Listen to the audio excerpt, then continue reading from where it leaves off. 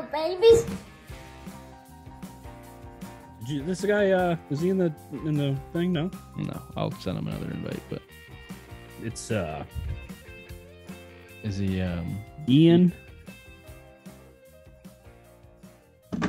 Oh, that's not what you sent me. Yeah, it is.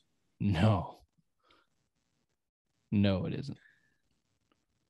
I will fucking pull up the goddamn email and shove it down your goddamn throat. Mail to. This is the one that's the link. So mail to Ian at you fucking simple-minded piece of shit. And what's the link? What is a mail to link? I've never heard of a fucking mail to link in my life. What is mail to? That's what it's. That's what it's mail to. Yeah, but it's all underlined. I don't know. And mail to, perfect. And mail to is the email. And mail to. Did you hear that? I'll try it without the mail to, but why is mail to underlined? Well, and by the way that you fucking communicate on this shit is bananas. Like, send the link yourself, you fucking tool. I have to go and type everything out like it's 1999 www. This shit. Like, just send the link. Don't screenshot, you lazy fucking fat bastard. All right. First of all, you got mad that I sent it on text. Now I've upgraded and sent it to you via the email. Yeah, we're doing it one step at a time. Now I can't even do that right. We're taking it one step at a time. Text is ridiculous when the daily text chain in that is 75 fucking text messages. And I fucking get it. So I sent it to the email. I mean, I understand why you screenshot it at that standpoint, but just type the bitch out so I can get it. And what is under the whole thing is underlined mail to. Well, that could be our first question, Richard. If he shows up. Now he's probably pissed. I would be.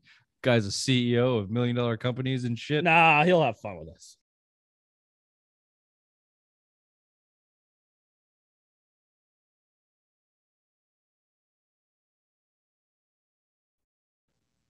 I saw your face. He didn't want to see you anymore. Gentlemen, Richard. How are you? Good. How are you? Ian, how you doing? We're amazing over here in Nevada.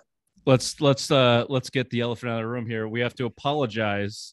We were getting mad at you because no. I didn't. Rich is stupid. Go on, Rich. I'm just always mad. We thought you were late, and then we realized that the way stop saying we, it's you. The email was sent to us, and I don't know if you've gotten this before. You are on the Simple Mind Sports Show. It was sent to me in a screenshot, first of all.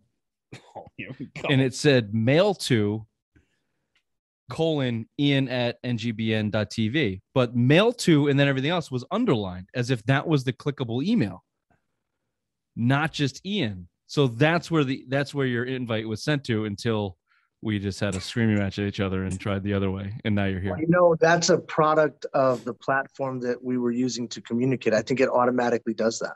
Huh. See? And I am vindicated. Thank you. It does. It automatically does that. So when you're communicating with anybody like when you guys if you were to put your email in, it would do the exact same thing. So you can't just click it and copy and paste. Like you have to like 1999 www. Let's see if we can make this thing work. I think you can click it and it'll go straight to your email client, but I'm not sure. I don't know. I have no idea. I just know this. I know that you guys screwed up. That's what I know. Again, I was just about to say I'm going to blame it on you. Rich. I'm sorry. One of the two of you. I'm not going to take sides because I'm just meeting you for the first time. But okay. Well, I'll tell you this. I'll own up to this one. This one was on me. I had the communications, but generally, it's Ray's fault. He is the bottom. Okay, there you go. I'll keep that in mind.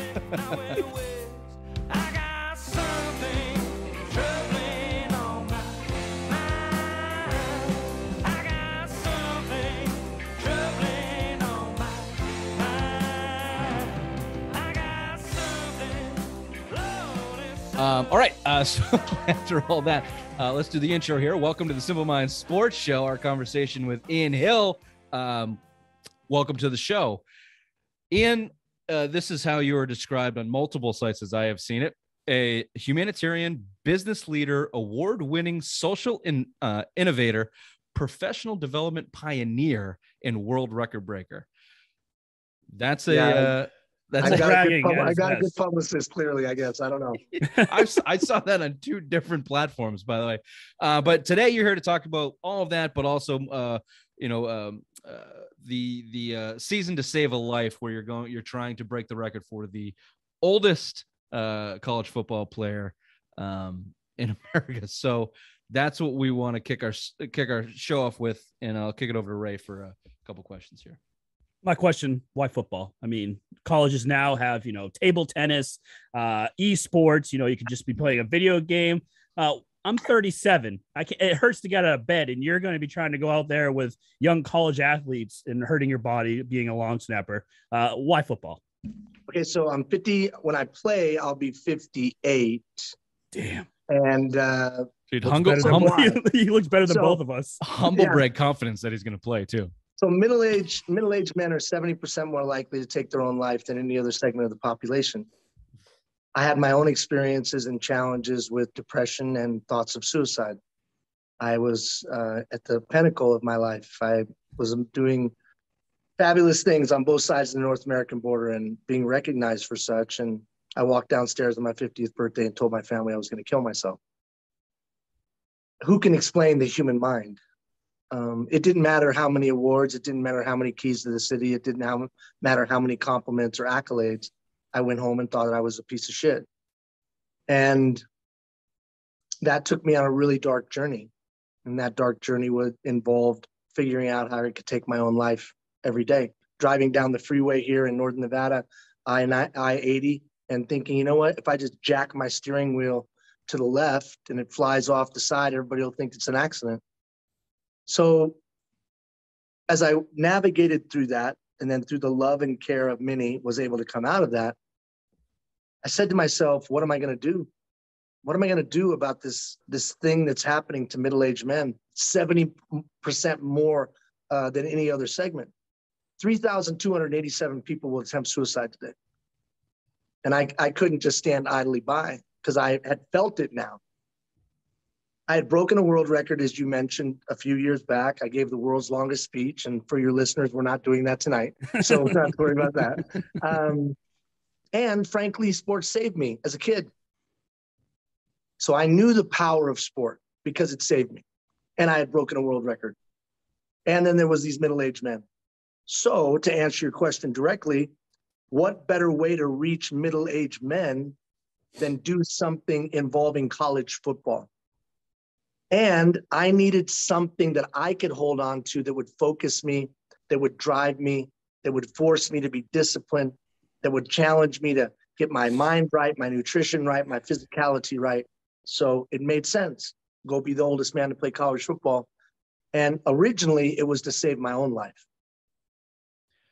Wow. Well, that's certainly a powerful reason to do anything and to take on this journey for sure. I hate to bring it down, but I don't know if it still answers the question of football, because you're gonna get your ass kicked. Although, you know what? Okay, so let's talk about that. It does say you want to go with a long snapper, which legit. is like, it's legit. It's a legit question. So let's talk about the reality. The reality is that I'm not gonna run a 4.5, 4.6 40 anymore. The reality is that I'm not going to anymore. Whoa. Barry. Yeah, whoa. wait. Bury the lead here. Man. I had some wheels back in the day. I'm not going to jump and touch the rim anymore, because I could touch the rim when I played in high school. I was a 3-sport letterman in high school. Well, I wasn't an amazing athlete, but I was a 3-sport letterman, so I was above average. So I think what you have to focus on is, what can I bring? What can I bring to a Division I college football team? I can bring award-winning leadership and experience. I can bring a find a way, make a way attitude that's demonstrated itself in doing 7 things that have never been done before. I can bring a long snap. I have the #1 long snapping coach in the country, Chris Rubio. 13 of the long snappers in the NFL are his guys. 1,000 players he has put in Division I schools. So Chris has been working with me for a while now. I got one of the top neuro psychologists in the world working me on the mental side of the game, Dr. Connor Hogan. And then Kirk Sanderson, he works with guys in the NFL combine preparation programs and puts them in first-round draft choice. Thibodeau was one of his guys this year. So there's a lot that we bring to the party. And finally, I can snap a football in 0.8 seconds to the punter. 0.75 as a starting long snapper. So I can snap a football, and I can bring a winning attitude to a team. Well, I mean, I'm sure all those guys and, you know, big names there are very aware of your cause and what you're doing. And obviously that's where the focus, you know, needs to stay and pay attention to. But it is, you know, the day-to-day is not what people are going to see, right? That physical regiment that you guys are going through, the mental regiment that you guys are going through. And like Ray said, we're 36, 37 years old. You know, I play basketball Mondays and bitch to my wife until the next Monday. So, and that's with, you know, in an elementary gym. To be frank, if you were going to, and this is going to be graphic, if you were going to get a guy to put a gun down, it's going to have to be outlandish. Yeah. To bring him hope. So yes, it has to be something outlandish. I need to go make a Division I football team. And then not only that, I need to practice every day. And then I need to earn playing time. No corners cut, no favors given. I need to do it right to inspire. So thankfully, the University of North Alabama, I have a tryout on July 23rd. University of Idaho, I have a tryout on July 29th. And today, literally this morning, I got an email from the head coach at William and Mary University, and just asking information. Nice. So is it a long shot? Well, hell yes. But that's the only thing that would inspire. It has to be a long shot. Okay. And all these guys and your coaches and people helping you there, like, do they think the odds are pretty long still too? Or are they kind of pushing it too? Are we looking ahead to a Rudy situation where he gets on the field at the end and we cheer and, you know, you made it, but did you, or are you going to be like, if it's a handout, like, no, I'm not going to take it? Or is it more important for the cause to put on the uniform, to get on the field, even if it means a little bit of, like, the publicity got you there a little bit, or it wasn't necessarily all merit? So here's the funny thing. There's two sides of this, because you said the most important side is that we bring awareness to the challenge. Men that are being affected can get the tools and the resources and the support they need. That's the most important piece. But I believe to do that, I need to go compete. I need to challenge to be a starting long snapper. A coach asked me the other day, hey, are you coming here just to get that one snap in and then you've done it and you're walking out? I said, no, I'm coming to win a national championship and I'm coming to be the starting long snapper, period. Nice. I mean, I'm not working out three times a day to go and get some kind of golf clap, right? The golf nuts, clap. Man, oh, nuts. Look at the old man. Look at how good he is. Oh, that's awesome. Yeah, hey, see the old man? That was great. No, I'm not doing that. We don't want to pity club. And just to be clear, before Ray goes here, you do have all 4 years of eligibility left, because if this thing goes really well and the Jets, who, you know, haven't had a good player in 45 years or something, need somebody, you're still eligible for that. Here's my commitment, and this is I actually said this on Canadian broadcasting today. As soon as I play the one season here, then I'll go try out for the CFL, because it'll be just another part of the. And will I make the CFL? Well, no. Who knows? I mean, it's completely devoid of reality. Yeah. But to inspire people, you have to do things that are completely devoid of reality. Yeah, that's the point. Yeah, good point.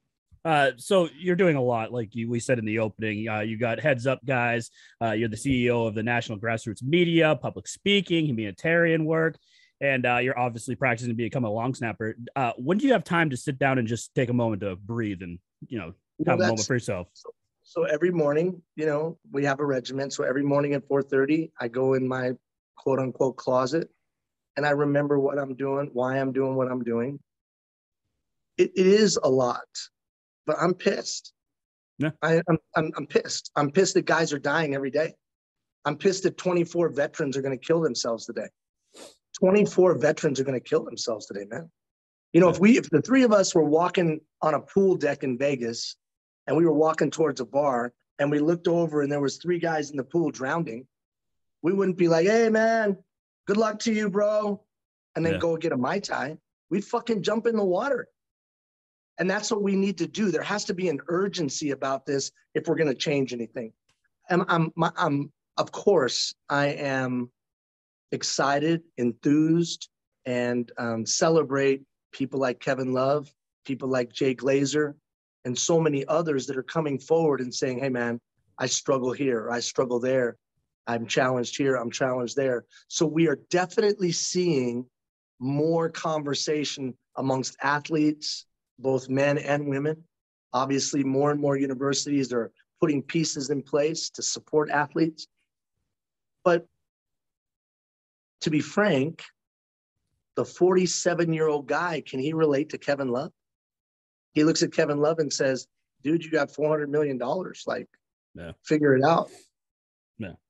I think, and I hope that this will be a little bit more relatable. And a regular guy trying to do something crazy, and then someone looks at it and goes, shit, if he can do that, I can overcome my challenge. Yeah. So I've been diagnosed with depression and anxiety. And I went to a therapist, and she said something that like kind of opened up my eyes, is that like in today's society, men really aren't like supposed to bottle, like say their emotions, you know, or tell people their problems. Like, you're a man, you're not supposed to kind of do that stuff. Is that something that you've seen with a lot of men that you've talked to? Is that like we just don't have the ability to like express our emotions? We just keep everything bottled up inside and don't have like an outlet for it? I think that, you know, your counselor was wise, and you were wise to heed her or his advice. I think that is a huge barrier. It's not okay. Yeah. Especially when you get to be 40, 50, 60, you better have your poop together. You better have your act together and it figured out. And what are you doing whining and complaining that you can't navigate life? Yeah. And so there's definitely that, especially when we get into former athletes, especially when we get into a truck driver, a farmer, a soldier, a first responder.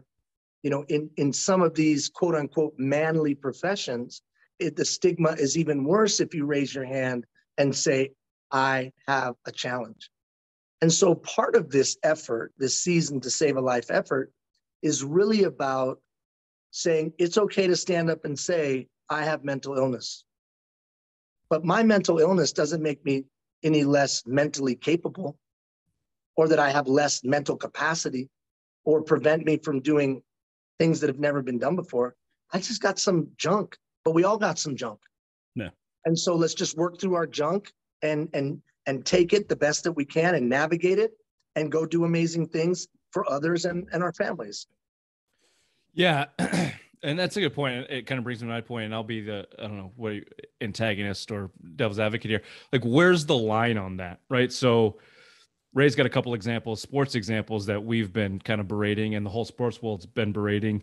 But just more in general, just in society, like the 45-year-old guy, do you see it becoming like an excuse that people are making in you know, there's virtue shaming and, you know, whatever, you know, everything's got a word these days. And it just feels like, I don't know, if people can't cope, then they can fall back on this. Well, my mental illness is, you know, I have a mental illness, or my mental health isn't where it needs to be. And, you know, and that type of thing, which clearly there are people that are really hurting and have experiences that can back that up, and that takes away from them.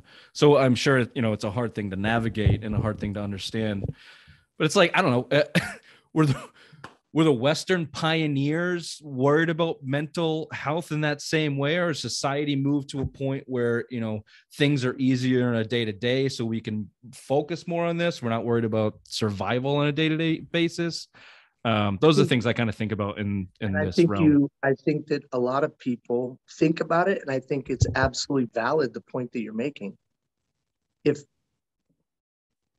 a person, in my opinion now, a person's mental illness is also not an excuse for their poor choices or behaviors.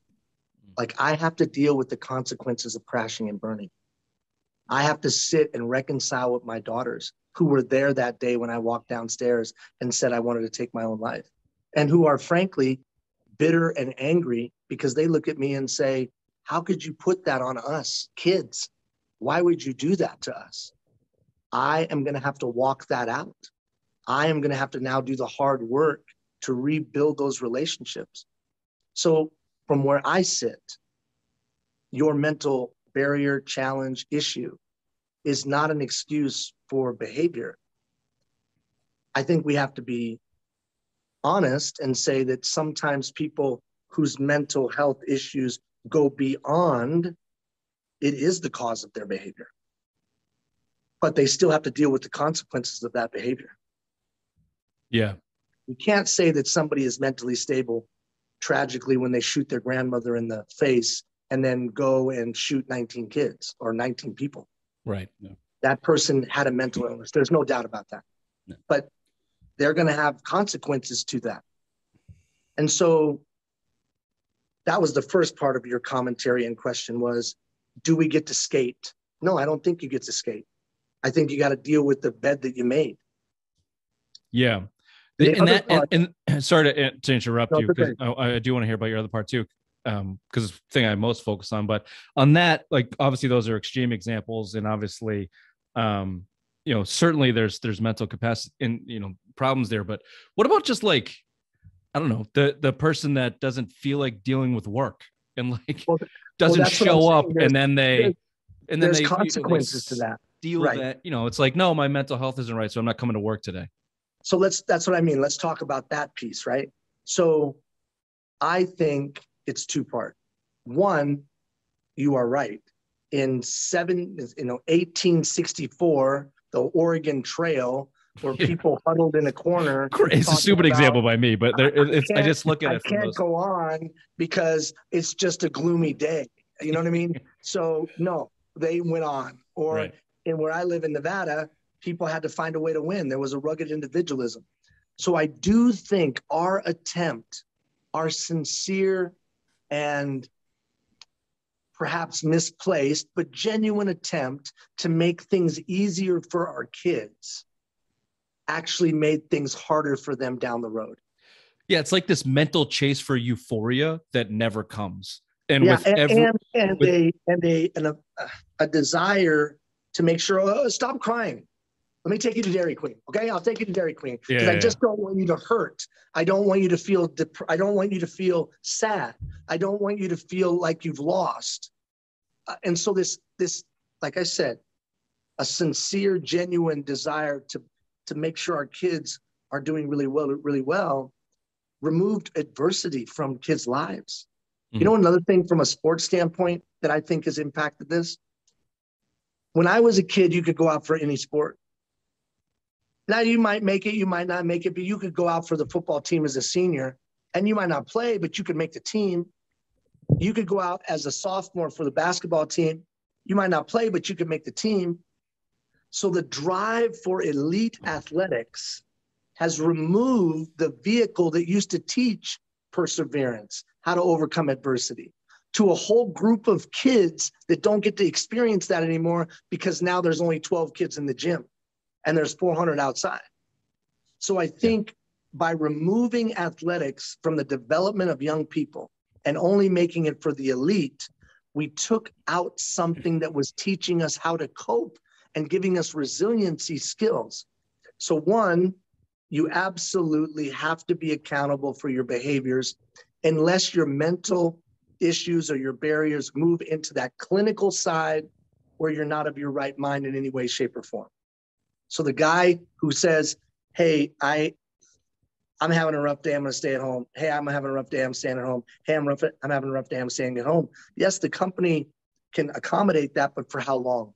Yeah. There comes a point in time. And then finally, we have removed certain mechanisms from the development of our citizens, of our fellow citizens that used to teach resiliency. And I think that's why you see less resilient people. Yeah, no, it's a great point. And on the sports thing, I feel like Ray and I, we've been saying it for years. The same thing. We grew up with a little bit more of that. We both played high school sports and multiple sports, and kind of had that upbringing as well. But it's a beautiful segue to our next question, which lightens the mood a little bit on two guys that we've been super hard on, but are in this mental health kind of vein. Ray, if you want. What's your thoughts on Ben Simmons and Kyrie Irving? Both of these guys say they have mental health issues, but then skip a game and then you see them out at the club partying, or it's someone's birthday and they just didn't want to play that night. Does this make you upset seeing like these star athletes? Like Kevin Love obviously came out, very sincere guy saying, I have a problem, I'm trying to address it. But these two guys, I feel like, are the ones that are saying, I don't want to work today, I have mental health issues. So 3 things. 1, I don't know somebody else's journey. Who am I to judge someone's journey?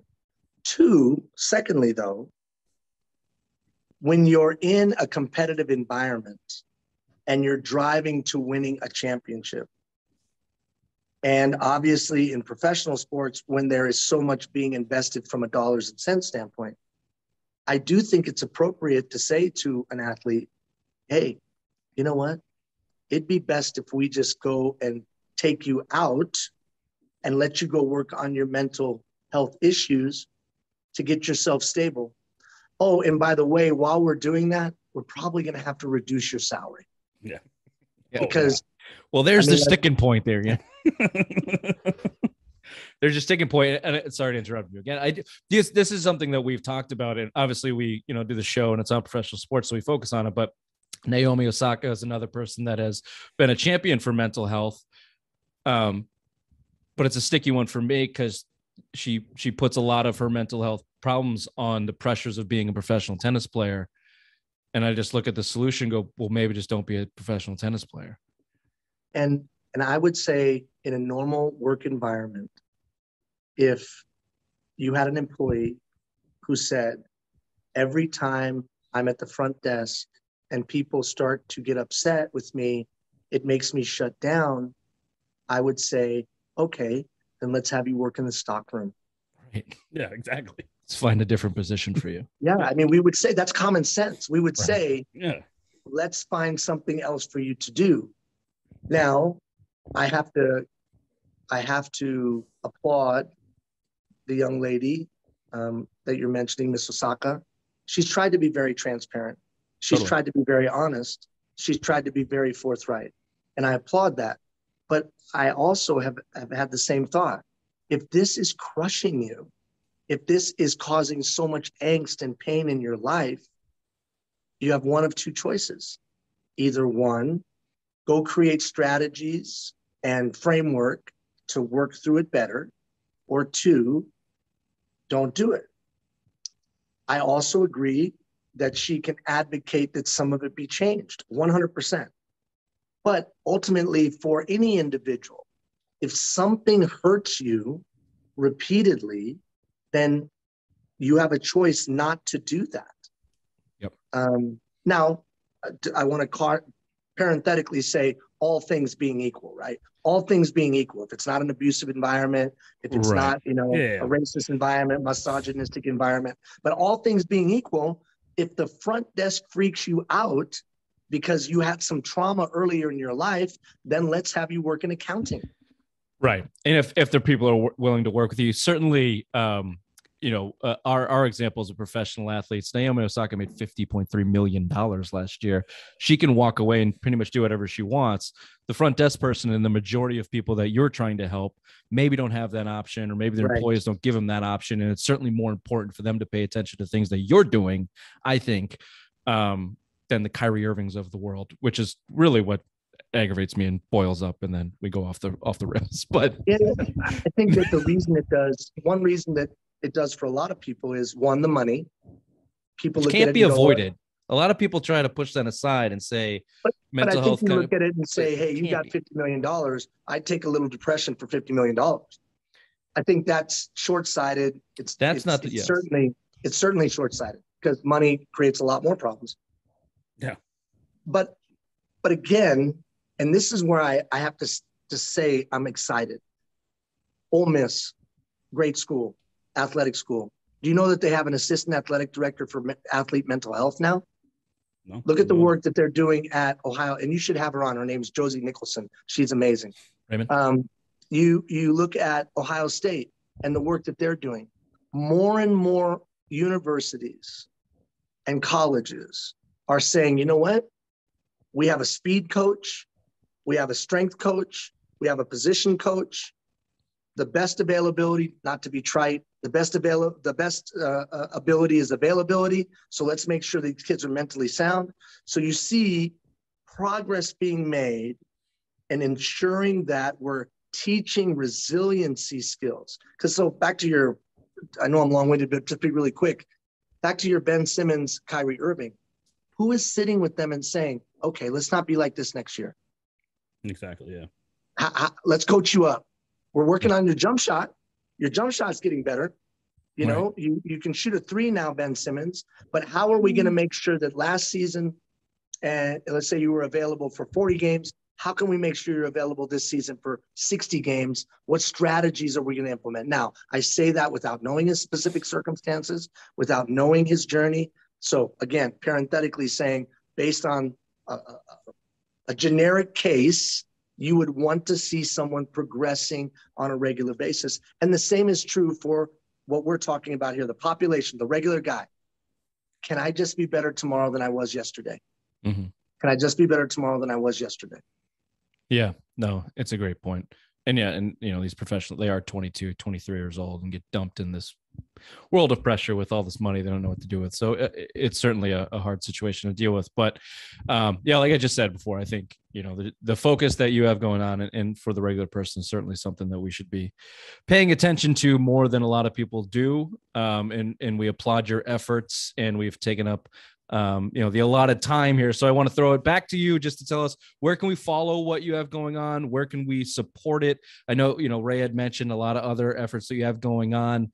Let Them Be Kids was one that I thought was awesome, you know, playgrounds across the world. So just let us know a little bit more about yourself, where we can find all your stuff. So they can go to seasontosavealife.org, seasontosavealife.org, seasontosavealife.org. They can learn everything they can, and they can keep up to date on the football journey. I will say this though, boys, if you're a man or you are a spouse or a loved one and you're in crisis, and right now, everything that we've talked about resonates with you, and you are thinking of harming yourself, or you've thought about harming yourself in the last couple of days, go to seasontosavealife.org, scroll halfway down, there's a phone number right there. It's the National Suicide Lifeline, and you call that number, and they will get you the help you need as we speak. If your situation is not as dire, but you're saying to yourself, God, I'm always sad. Am I depressed? There's another button right there that says get resources. Click that, because when you click that, it's going to take you to a plethora of resources and information that can help you. And then finally, one of the toughest parts that I had was no one to talk to. I literally had no one to talk to because I was ashamed. I was ashamed that I was going to tell everybody that I didn't want to live and I was supposed to be this big time whatever. So if you have no one to talk to because there's just no one that would understand, call me. My cell phone number is 775-298-1014, man. We got you. The world is better for you being here.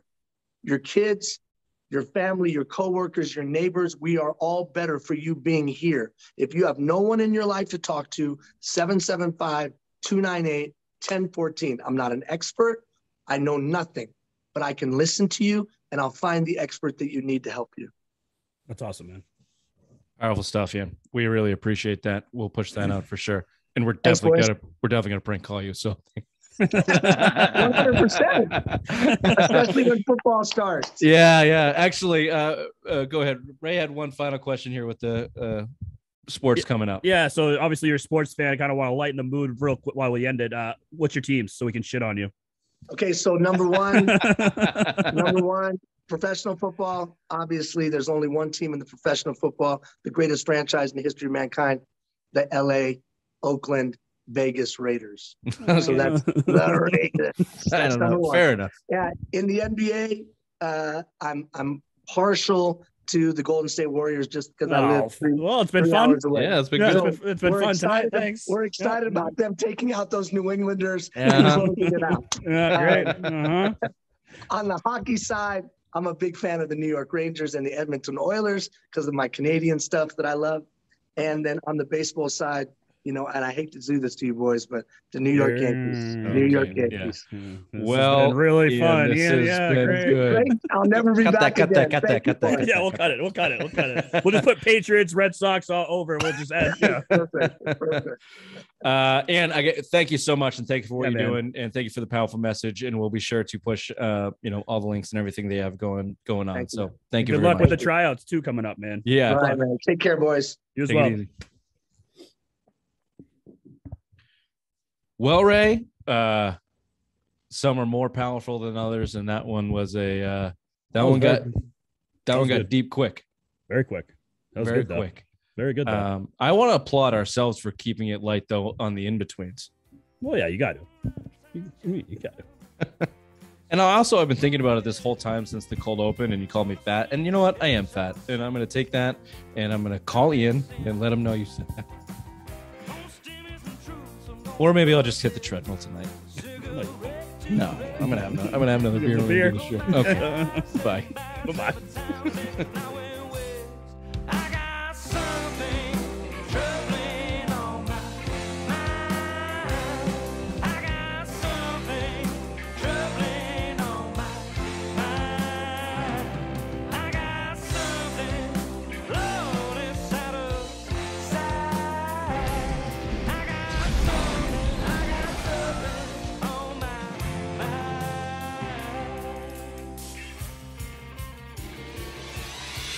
Marty! You've got to come back with me! Where? Back to the future! Took a nap. I feel great. You took a nap today? Yeah. That's impressive on a work day. Thank you. Sneak that in. It was nice. 5:30 to 6:15, baby. I feel like a new man. Oh, you've started your 4 days? Oh yeah. 5:30 to 6:15. But you got a nap in? No. I took a nap from 5:30 p.m. to 6:15 p.m. Oh, your day ends at 5. Or what are you? 2:30. 4:30 to 2:30. Are you doing 10? Good. Stop doing that with your fucking nose in your face. Ugh. Sorry. What are you brushing up there? That's not like, what are you doing? Just itching your nostril? Napkin? Yeah, but you're just brushing your nose like a paintbrush. You weren't like picking or pulling. No, just What does that do? that makes me feel better. Now I feel embarrassed because now you're just judging me. That's a very weird way. No one messes with their nose with the up flick like that. Oh, I do all the time. Is it just itchy? You have Sometimes nose hair I do situation? Sometimes I do the knuckles. Sure, I'll do this because I have nose hairs and they itch and they get like caught up. I do Sometimes this. I have a very the- old man like this thing. Sometimes the on my nose. mustache hairs goes right up in the nose. And Yeah, sometimes it gets fucking hate that. yeah. If they ever wanted to like abolish waterboarding, just make the men grow mustaches and make their nose hairs tickle or nose tickle. iPhone 11, You not fucking, Pro. You fancy bitch. Still rocking the 8. That still works. Yeah, buddy. Wait, tits I've seen on this thing. They're not gonna let you trade that in, Sir. No. sir. No. There's a chance that this could fall to someone under 18, and we can't take the risk. Yeah. Sorry, sir. We just can't take the risk. Frankly, it shouldn't be seen by anybody. Oh, here he is. And who's this Bill Gately that's in your contacts? Yeah, he's if you know his whereabouts, please let us know. See how I didn't fat shame you when you got up to get a beer? I'm not fat. You're fat. I gotta let this guy in. I'm Maybe a you little fat. should- You saw your face and you didn't want to see you anymore. Gentlemen, how are you?